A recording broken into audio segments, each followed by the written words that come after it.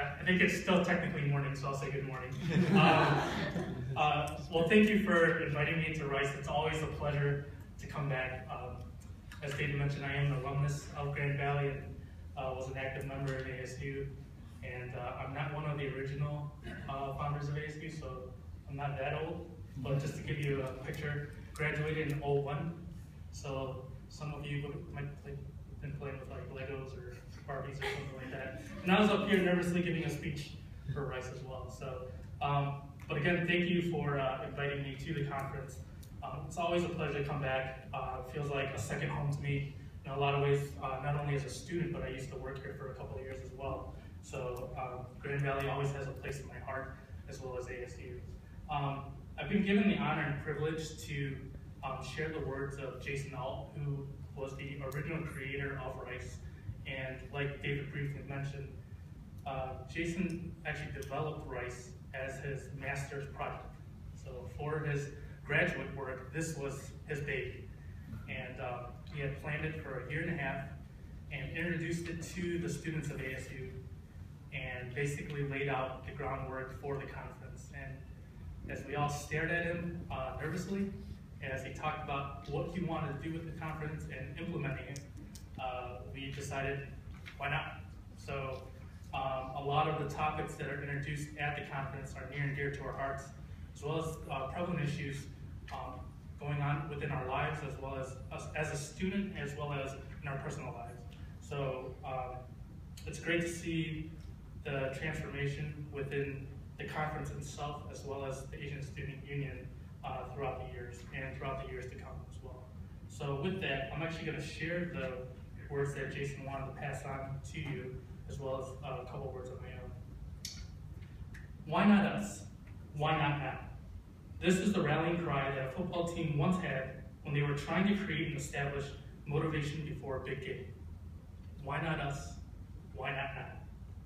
College campuses are not immune from the social diseases that the classifications that divide us more than they connect, that cause more suspicion than curiosity, that cause anger more than happiness. And in fact, college campuses can become havens and learning labs for future leaders of intolerance, hate, and discrimination, if we let it. 15 years ago, social media sites like Asian Avenue, convening student organizations like ICASU and MASU, and spoken word groups like I Was Born with Two Tongues were prevalent in a movement to give the Asian American youth demographic a voice. A voice that was both tired and motivated. Tired of being invisible and motivated because when people actually did see us, they saw more caricature than person. Why not us? Why not now? Within small pockets, my friends and I talked about it. In the Office of Multicultural Affairs, we met up with our friends from the Black Student Union and the Latino Student Union, and marveled at their collaboration and cohesiveness and ability to comprise a rational yet assertive voice of their respective communities, speaking up and out about their frustrations and their hopes. We were just like so many of these students sitting in the audience. We were trying to figure it out. So, why not us? Why not now? I can recall so many conversations with people who know so little about API experience, some were even Asian, because history books in K through 12 did not talk about race and did not talk about ethnicity in the context that we were living in. Home environments avoided such different topics as racism, sexism, and being an other. So in many cases, we were left to figure it out informally and on our own, and especially from a biased media that rarely featured us. Our invisibility in the spheres that generated the most dialogue sent the message, whether intentional or not, that we did not matter, or we did not matter as much, and we internalized it. So, why not us? Why not now? Rice was a 2-year project.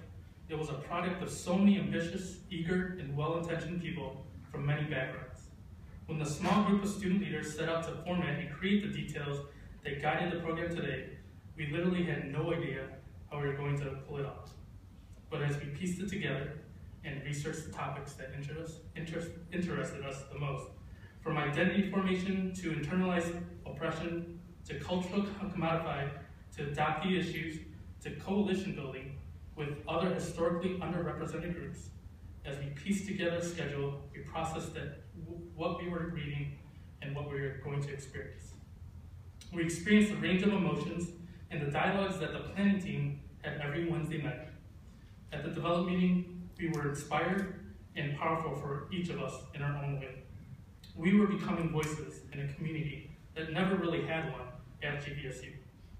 We were becoming members of a community that we visually knew but did not understand.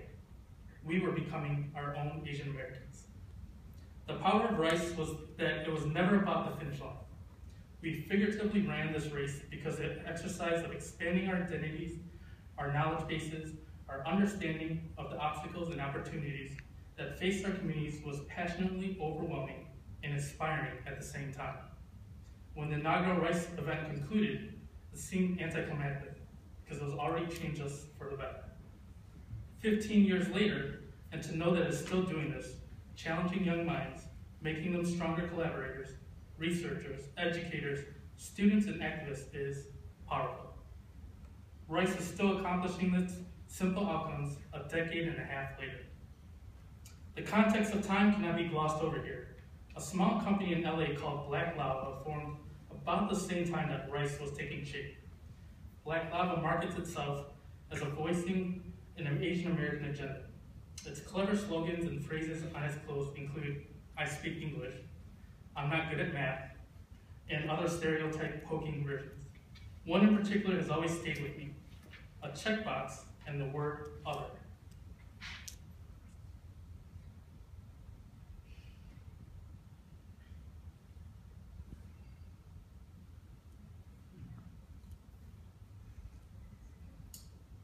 When I was growing up, on applications and such, under the heading race, you had the following choices: white, black, and other.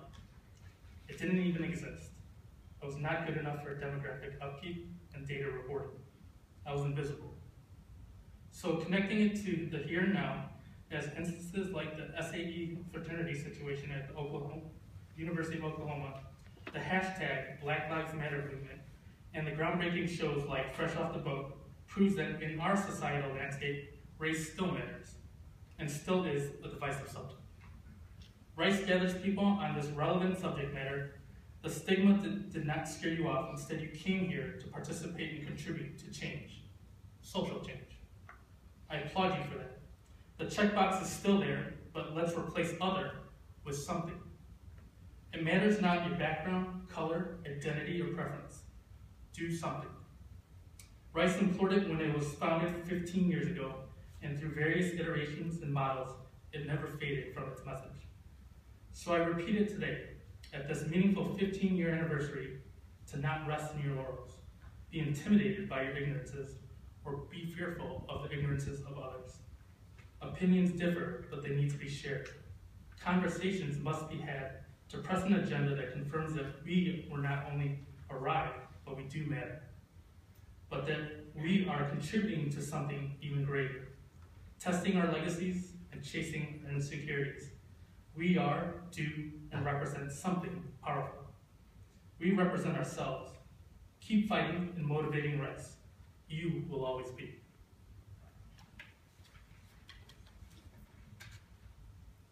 So those are the words that Jay wanted to impart on you. Gotta switch mics. I hate podiums, so I'm gonna break out here.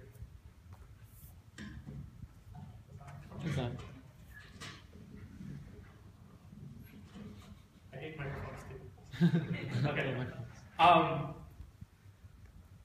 You know, when I first met Jay back in 1998, dear God. All right, 1998. Oddly enough, I was in the field house and I was shooting hoops, and he comes walking in with 5 other Asian guys, and they're just staring at me. And I'm thinking, these guys are gonna jump me. Like, what are they doing? So as I'm getting stared at, I'm walking around, and finally Jason approaches me and says, "You're a really tall Asian guy." I'm like, all right, he's not gonna kick my ass. I was like, this is good. All right, and you know, I broke ground, said hello, and oddly enough, his first interaction with me was, "I'd love for you to join ASU." And I just shot right back, no. It was a little deterring for him, but the funny thing what Jay did that most other people wouldn't do when they recruit or find other people for a group is he brushed it off his shoulder. And he's like, well, I just want to get to know you. Okay.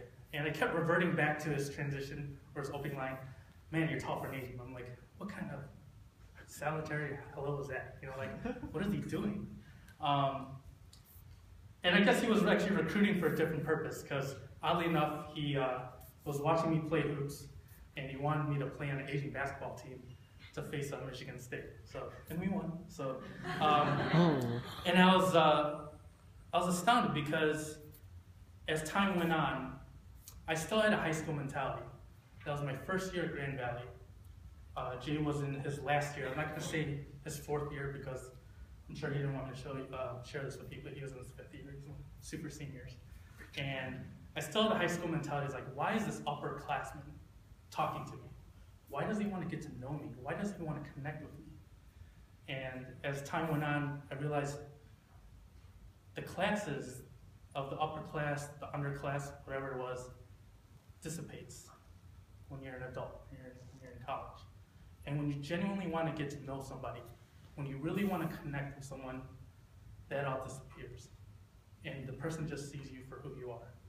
And even though his first initial observation was, this guy's tall, he went on to build that relationship with me.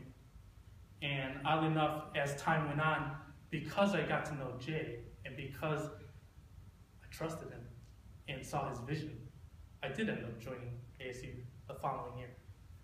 And I went on to become a treasurer one year, was president of ASU the following year, and as time went on, I was more actively involved with the group. And I saw its purpose. And back in the day in late 1990s and 2000s, the purpose of ASU was truly to give students a voice. And that is still prevalent, even though your group is 10 times the size as it was when I was around. Imagine my time around, there were 8 members. Okay, but we needed to be heard. We needed to be listened to. And we had to stop the stereotype of being quiet or complacent or non-argumentative. We had to raise our voice. So as the day goes on today, what I want you to think of for Rice and what you're going to get out of it is to make sure that you have a voice and that you express it and that you make sure you share it. And if you're the kind of person that tends to speak up readily, help someone find their voice. Okay? This is a safe space, always has been, and I want you to remember that as the day goes on, because Rice goes beyond just Saturday. I think that today's the 21st. I almost had to look at the calendar. All right, today's the 21st. It goes beyond that. Okay? What you take out of Rice will echo as time goes on. Okay? And you have to implement the words that you hear. And I want you to remind that to yourself, because that goes on as a responsibility for you, not just as a student, but as a global citizen. What we tend to forget sometimes is, as we get bogged down in academics, we're bogged down in our careers for the alumni that are here, or for those students who also study and work. You have a social responsibility, and there are things that are going around the world that I know you're aware of, but how are you responding to that? Sometimes we listen to the news and we hear something and like, oh, that's so tragic. And I'm glad that doesn't happen in my neighborhood. Just wait. It definitely could. But if you're the proactive type, you can stop that. You can educate others, and you can make sure that they're informed. And you can also make sure that you're informed. That's sometimes what we forget in the college age. Unfortunately, what I've learned and experienced throughout time is higher education has shifted. It's very business oriented. You know, you come in as a money spender and you leave out as a money maker. And we forget that college is not about just finding your career or making money. If you do, you wasted actually your time and your money. And what you have to remember is college is an experience. You have a harder job than even me, because I work, but you have to go on with your daily lives. You don't have a set schedule beside your class schedule because you have to make room for study, for those of you who work, make sure you have some social time. Sometimes you have too much social time, you need to narrow that down. Being a student is harder than a lot of other moments in your life, and you have to juggle that and balance that as well. But you can never forget that through all that juggling, through all that time, you are still a global citizen. We have a lot of issues that still are going on today, from racism, sexism, gender inequality, to bias against people with disabilities, to religious persecution. All these are prevalent today. And in your generation, it's even harder because now a lot of you identify with a lot of those different classes combined. So back in my day, it used to be about just race, just religion, just this. But now you run into someone who has to deal with the biases of being an Asian American lesbian who's atheist and has some kind of disability. And just imagine what that person has to go through. But I don't want you to sit there and be reactive to that. I want you to be a visionary to stop it, to prevent it, to educate yourselves to it. Okay? One of the things that I've taken out of Rice is more than just a student experience or a professional experience. Everything that I use in my daily life pretty much is stemmed from Rice. And it's powerful to see that from its fruition to now. And by all means, I'm not there yet. I am a continuing maturing person that is still growing, that still makes mistakes, and still learning from them and growing on. And I'll still make mistakes tomorrow, the next day, and so on and so forth. And that's what prevents some of us as students, is that fear, that we have to be perfect, that we have to make change now. It is a process. But I don't want you to think of change as it's only up to me. Okay? I just want you to picture this. If I were to influence this gentleman influences 3 others. Those 3 influence 5 others, and so on and so forth. That's how we're going to make change. All right? And the biggest compliment that I could ever have is if Andrew here Andrew here makes a huge difference in the world and says, you know, this is what I've learned, this is the change I'm making. And the biggest compliment I could ever receive is someone asks Andrew, where did you learn that? Who taught you that? And he says, Danny did. That's the biggest compliment I could ever receive, because he's instilled something in someone else and is making change happen for somebody. You don't need to change millions of people. You just need to change one, and that life matters just as much as anybody else's. And you will continue that trend for so on and so forth. Beyond you just being a Grand Valley student, and for other students who are here in attendance. So think of that as well. Okay. With that, I hope you have a fabulous afternoon. I hope you engage yourself, you learn, and you take what you can and implement it. Not only on campus grounds, but in your local community, in whatever community you come from, and make sure that you know that this is where it started. Okay? With that, I thank you, and if there are any other questions, I could answer them for you real quick. So.